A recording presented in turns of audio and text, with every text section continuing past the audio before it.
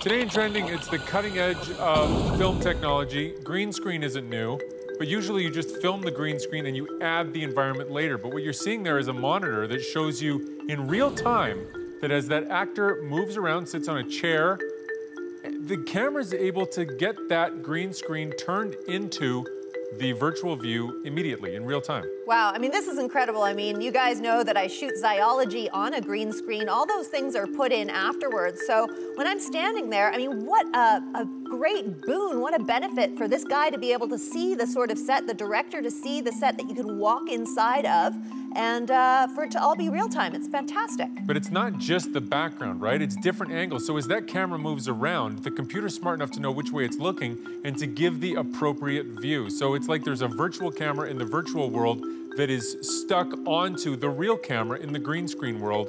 And the possibilities for this are crazy. I mean, this is just a demo. He just sits down and stands up. But you could have all kinds of things happening here, and the possibilities are really endless.